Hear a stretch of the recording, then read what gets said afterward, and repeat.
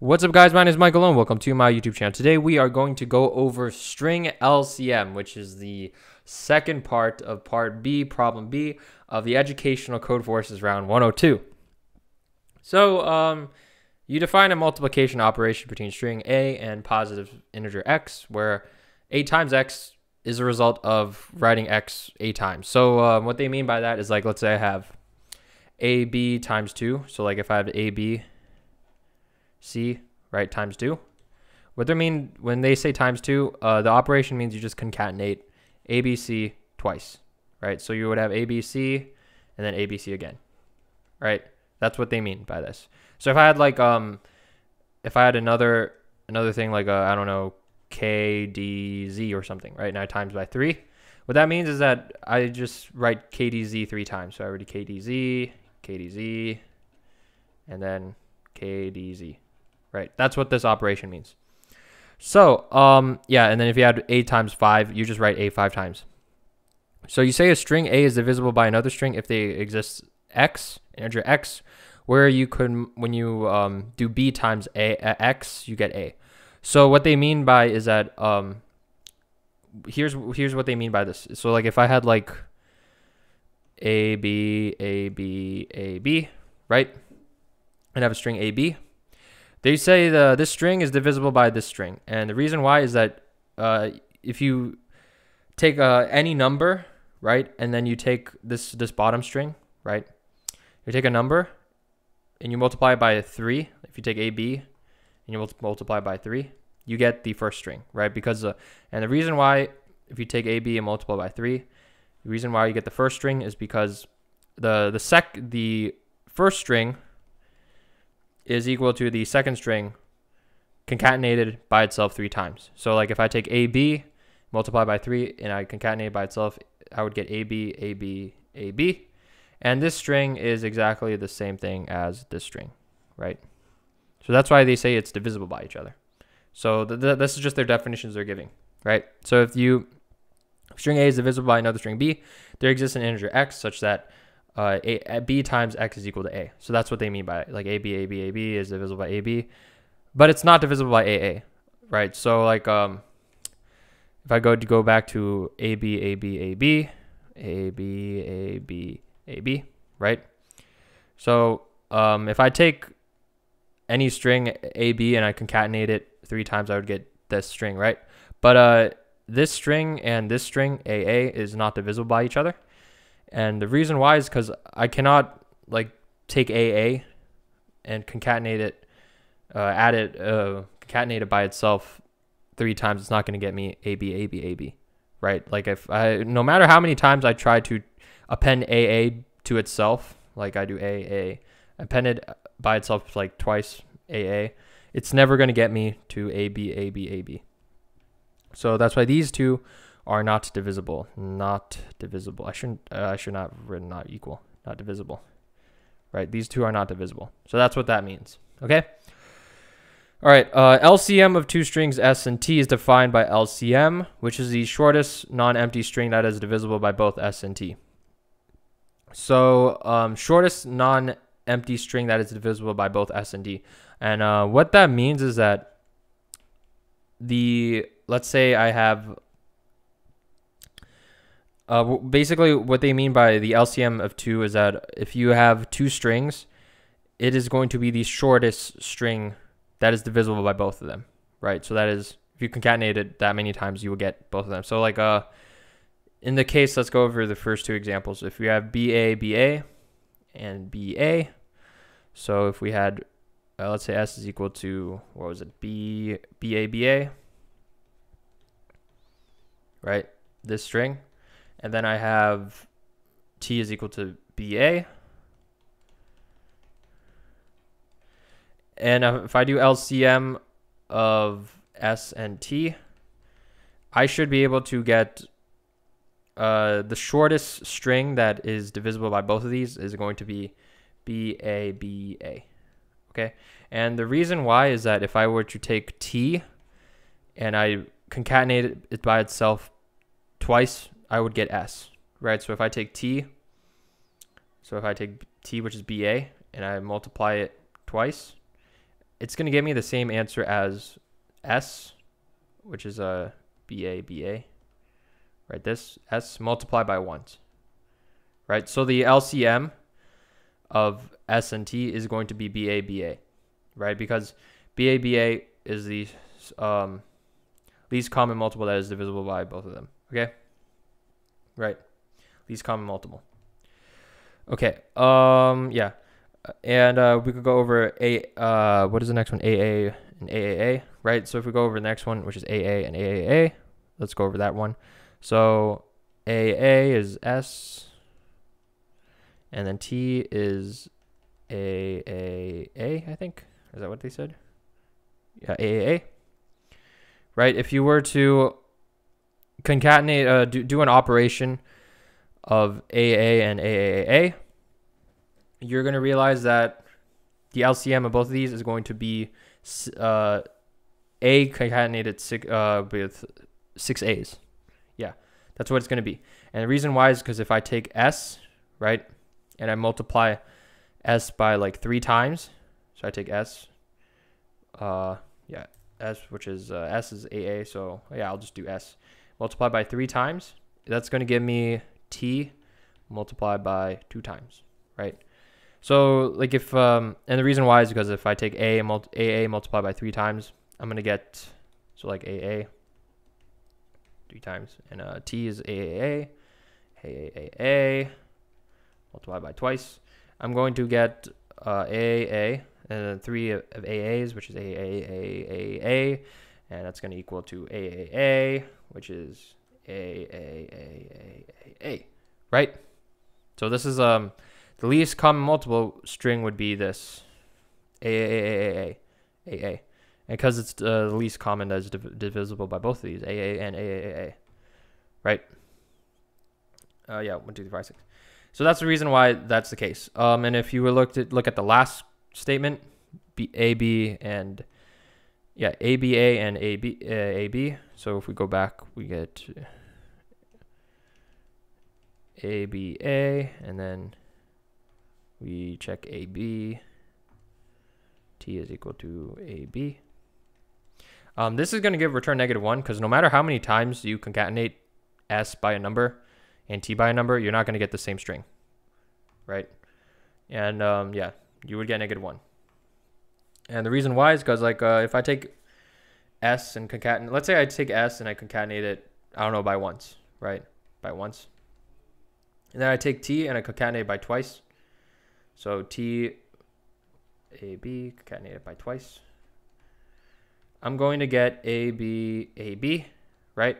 But then that's not going to equal to ABA, right? No matter what. And the reason why it won't work is because like S has an extra A at the end. So no matter how many times you concatenate it, it's not going to work for you. Okay. So how did I do this? So now how do you solve this problem? Basically what I did was I took the length, the LCM of the, I basically took the length of both of them because that's going to be the number of times you would do. So what I did was let's say I had, let's go back to the first one. Yeah, BA, and BA. BA, and then T is BA, yeah, BA. So if I take this first one, right, if we take the length of this length is 4, because it's 4 characters, 1, 2, 3, 4. And then if you take the length of this, which is BA, which is 2, right? So if you were to compare with S and T, one of these numbers you have to concatenate a certain number of times for each of these numbers in order to get them to the same number, right? Like you have to repeat a certain number, X number of times, or Y number of times, right? So basically we're trying to get, so basically here, I'll show you what I mean. Like if we have S, we have to concatenate it by like X number of times. That's going to give us T, which is, this is T, BA, and we have to concatenate this like Y number of times, right? So we repeat X, we repeat BA, X number of times, repeat BA. Y number of times, they have to be equal to each other, right? So what you could do is if you realize that they're going to have to be equal to each other in the end, That's actually just the least common multiple of the lengths, right, of 4 and 2, right? So if you find the least common multiple of the lengths 4 and with the 4, 2, that's going to be 4, right? It's because the LCM of 4 and 2 is going to give you 4, right? And the reason why is because 4 times by 1 is equal to 2 times by 2, right? So if you were to repeat, if you find the LCM of the lengths of both 4 and 2, you would basically get this, right? The LCM of which is 4, 4. So the number that's going to be repeated, x and y, right? The number of times that each string gets repeated is just going to be the total LCM divided by the original number of the length of the string, right? And I could explain it even more again. So like if I take let's actually go back. So remember the LCM of 4, 2 is 2, right? And then if you take 4 times by 1, you're going to get 2 times by 2. So in this case, x would be equal to 1 because you're just repeating one BA one time. And y would equal to 2, right? This is going to y is equal to 2. And this x is equal to 1 because and this is because you repeat y is equal to 2 because you repeat BA twice, right? You repeat BA twice. So what you could do is you basically just take the LCM of the lengths, right? Then you divide the LCM of the lengths by each individual length of the string, and then you repeat that number of times, and then you check if they're equal to each other, right? Because if you were to repeat it that number of times and they're equal to each other, that means that you could basically they are divisible. That would be the least common multiple of the string. So yeah, let's actually go over the example of BA, and BA again. So like let's say here BA, and T is equal to BA, right? So the LCM of both of these, so this length is 4, this is 2. LCM of 4 and 2 is 2. Not 2, 4. LCM of 4 and 2 is 4, right? So that means that basically 4 is going to be the length of the end string that we want, right? At the end, the length of the string in the end that we want, right? Because that's what's going to be. And now what I'm going to do is I'm going to take this 4 and I'm going to divide it by the length of s. So the length of s is 4, right? So I'm going to take 4 divided by 4. It gives me 1. And I'm going to concatenate s by itself one time. So I'm going to compute s times 1. And that's going to be BA times by 1, which is going to get you BA, right? That's what's going to get you. Then now for BA, LCM of both of these two lengths is 4, right? 4 divided by 2 is 2. Right, 4 divided by 2 is 2, right? 4 divided by 2 is 2. So I'm going to concatenate BA twice. So here I'm going to have BA. Let's actually, BA here I'm going to multiply by 2. So I'm going to get BA, right? And then, so because I have these strings now, all I have to do is just check if these strings are equal. So like here, for T multiplied by 2 is going to be BA. S multiplied by 1 is going to be BA. Therefore, the end of the string, they're both equal, and the answer would be BA. If I can't multiply them together, then I just print -1. And we could actually go over an example of that. So here, we could do we could try the last example, ABA and AB. So the last example is ABA and AB, right? So this is S, and this is T. Okay, so the LCM of this length and this length, so S's length is 3 because there's 3 characters. T's length is 2 because there's 2 characters. So the LCM of S and T, right, least common multiple is going to be 6, right, because 3 times 2 is 6, right? So the total length of the end of the string is going to be 6. So our total length end of the string is 6. So now what I'm going to do is I'm going to take 6 divided by 3, which gets me 2. So 6 over 3 is 2. And I'm going to repeat s times by 2. Right? Concatenate s by itself 2 times. So that's going to give me ABA multiplied by 2, which is going to give me ABA. Okay? So that's my last string of s. Now let's look at t. T's length is 2. Remember, our length of our final string is 6. 6 divided by 2 is 3. So what I'm going to do is I'm going to concatenate t 3 times. So t times by 3 is going to be b times by 3, which is going to give me AB. Okay, so now because I know that both of these are, this is going to be the end of the string, assuming I get the LCM of both of them right, and s is the end of the string would be ABA. All I have to do is check if these two are equal. So now s and t, are they equal? So we have AB and ABA. There's an extra a here, so it's not equal, right? So it's not equal. These are not equal, so therefore this is impossible. So I would print -1, and we could just go over the code that I wrote. Now let's actually just go over the code. It's actually not that difficult. Yeah, so here I take the lengths, read in the string s and w. Oh, it should be t, but whatever.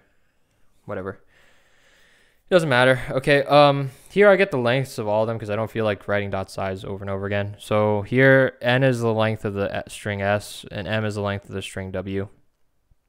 And then I get the LCM of both the lengths, right? I get the LCM, calling the LCM function. And that's going to get me the length of the final string that we have in the end, right? L is equal to 6, right? Length of the final string that we have in the end.